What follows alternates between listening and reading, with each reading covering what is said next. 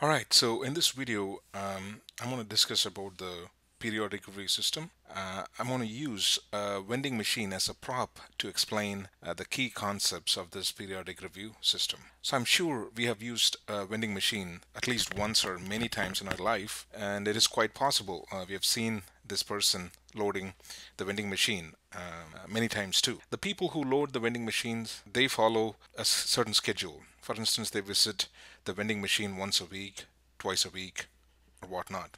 Let me illustrate a situation with a vending machine. So assume this vending machine carries only one type of soda and its capacity is 100 cans. Also assume the person who's attending this vending machine show up only once a week on Tuesday. So on the first week, the person sees only 20 cans left in the vending machine, so refills it with 80 cans, basically to its maximum capacity. The following week, the demand was low, so 50 cans are left, and the person refills it with 50 cans. And in the third week, there are 40 cans left, person refills it with 60 cans. And the fourth week, 75 cans are left, person refills it with 25 cans. So what can you say about this situation one?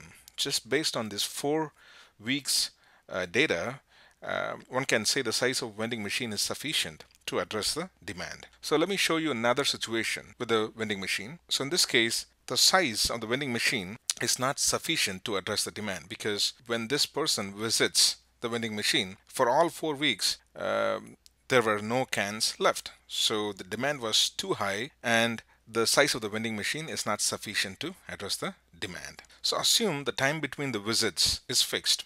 In this case, once in 7 days. Question is, what should be the size of the vending machine in order to address a specified customer service level? So the key idea is to design the vending machine's size such a way that it is good enough to address the demand that happens during 7 days. So now let us focus on customer service level. So what is this customer service level, right? So this customer service level is usually set exogenously. Since the demand is uncertain, it is up to us to decide on how much of the demand that we are going to address. On one extreme, we can build world's largest vending machine to capture all of the demand, or we can specify something like a customer service level where we can live with a little bit of stockouts. So in this case, 95% is the customer service level. What does this mean? Is that 95% of the time the vending machine will not run out of sodas. 85% of the time, the 85% is another, viable customer service level. So clearly, in the former case, you can expect the vending machine to be much bigger than the one in the later case. So as you can see, this is the vending machine. Some portion of this vending machine can be used, or some portion of its capacity can be used to address the average demand that happens during these 7 days. And the rest of its capacity can be used to address the uncertainty in the demand. And this particular capacity is called safety stock. So this safety stock, as the name suggests, it is a safety measure to guard against the uncertainty of the demand. So as a first step, let's see how to calculate the average demand during 7 days. Assume we know the demand information for every day in terms of mean and the standard deviation. Since we have 7 days, we have 7 mean and 7 standard deviation. Or we wanted to convert this daily information into a weekly information, because we have to calculate the average demand for the entire week, right? How would you do that? So make another assumption, right? Assume the daily demand information is independent of each other. That is, let's say day one's demand will not influence the demand of day 2, and so on. So based on simple probability rule, the average demand during 7 days is equal to sum of all the averages. So if the demand on the top of it, let's say if the demand during every day follows exactly the same distribution, that is, it has the same mean and variance. If this is the case, the average demand during 7 days can be further simplified as the following. This can be even simplified as 7 times the average demand per day. Now that we have calculated the average demand during 7 days, let's focus on the safety stock. Safety stock depends on 2 things. First, a customer service level. So this customer service level can be as big as you want. Specifically, higher the customer service level, higher the safety stock, which in turn increases the size of the vending machine. Second is the variability of the demand during these 7 days. So higher the variance, larger the safety stock. So as a result, the vending machine's size will increase. Specifically, safety stock is Z times standard deviation of the demand. Let's focus on what is Z. So based on the customer service level, you can calculate Z. So this particular Z is a statistical figure, also known as standard score. For example, to satisfy a demand with a 95% customer service level, according to statistical analysis, it is necessary to carry extra inventory equal to 1.65 standard deviations of demand variability. This is equivalent to Z score of 1.65. Similarly, a customer service level of 85% corresponds to a Z score of 1.03. Now you may ask, how do you calculate this Z-score? Certainly you can use Excel function called norm-sinv, which is an inverse of standard normal distribution that requires only one argument, which is the probability. In our case, it is simply the customer service level. So for 95%, the Z-score is 1.65. For 85%, the Z-score is 1.03. So now that we have figured how to calculate Z, let us focus on how to calculate the standard deviation of the demand during 7 days. Let's go back to this same picture, what we saw before.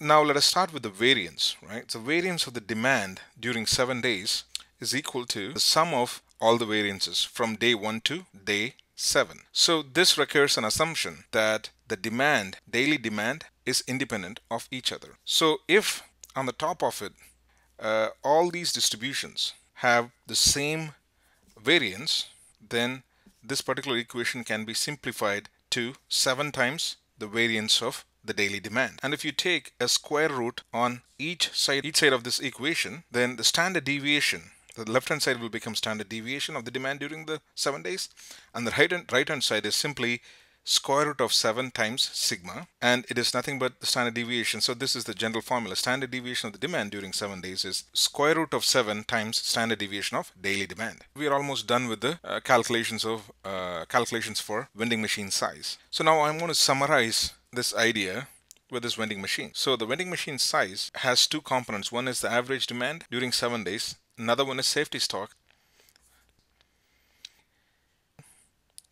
So we are done with this summary.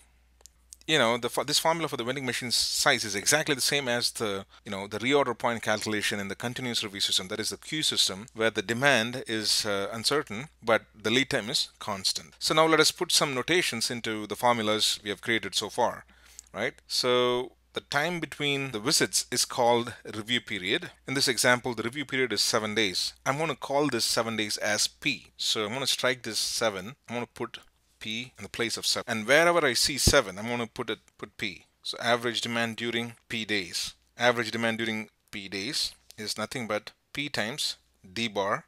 So this D bar is average demand per day, and the safety stock is standard score Z times sigma P. Sigma P is the standard deviation of demand during P days, and this is again sigma P, and sigma D is the standard deviation of demand during a day, right? So this 7 will go, this is P. So wherever you see 7, you replace it with P. Now another question, what happens to this formulas if there is a lead time of L? So let us look at it. So in the case of vending machine, there is no lead time, because the person attends the vending machine, reviews the level of sodas, and the person would refill the machine right there. So in this case, there is no lead time. Lead time is 0. But in a business environment where a buyer places an order to refill the system to a target level, a supplier may have a lead time. So when there is a lead time, L, you simply replace P with P plus L. That is it. So as simple as that. So one last thing, I did not put this vending machine's size, I'm going to notate it as T. So T represents the target level, or in our case, the size of the vending machine. Let's replace P with P plus L. So in this case, the vending machine size should be good enough to address the demand that happens during P plus L days. And the vending machine's size is simply the target level, T. Average demand during P plus L days, and average demand during P plus L day is P plus L times D bar, and the standard we have to figure out what is the standard deviation of the demand during P plus L, so on and so on. So just to summarize the periodic review system, so the first step is to select the time between the reviews, whether it is once a week or once in 2 weeks or 3 weeks and whatnot. Potentially one can use economic ordering quantity and also the annual demand or total demand to determine the number of orders. Taking a reciprocal of this number of orders will give you the time between the reviews or time between the order. So once P is calculated, then we can actually move on to set the target level T. Target level T is made of two components, average demand and safety stock. Average demand during P plus L. So this P plus L is also called as protection interval. P plus L is nothing but D bar times P plus L. D bar is the average demand per time period. Time period could be day or week and what. So, and the second is about safety stock. Safety stock is Z times sigma standard deviation of the demand during P plus L, which can be determined by the product of standard deviation per time period times the square root of P plus L. So with this, we are almost there. Before we close this presentation, and I just wanted to show you a numerical example. So in this case, almost all the information are given. So there is a demand per week is given, which is 18 units per week, and the standard deviation per week is given, which is 5 units. Lead time is given 2 weeks. The business operates for 52 weeks. Economic ordering quantity is 75 units, and the customer service level is 90%. So using this information, given information, let's look at calculating the time between reviews. EOQ is 75 units. So total demand can be calculated in this case as 936 units, which is the product of demand per week times the 52 weeks will give you the annual demand. Using those two, you can calculate the number of orders, right? Total demand over EOQ.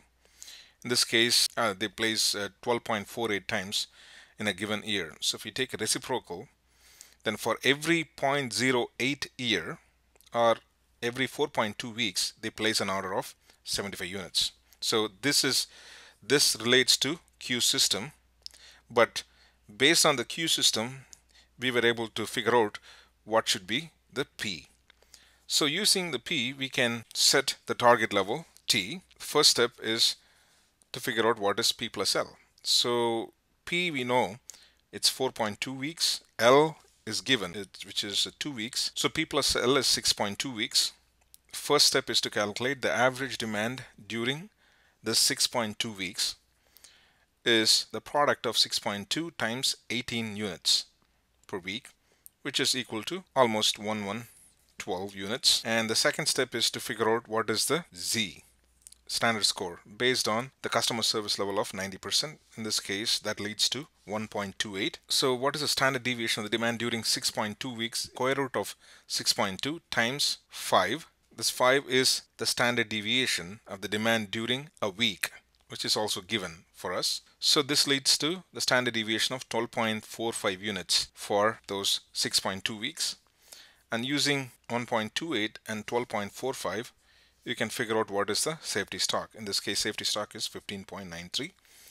And if you sum the safety stock and the average demand, that should give you the target level of 127.53 units. So with this, we are done with the periodic review system. Hopefully, you got what you were looking for, and thanks for your time. I appreciate it.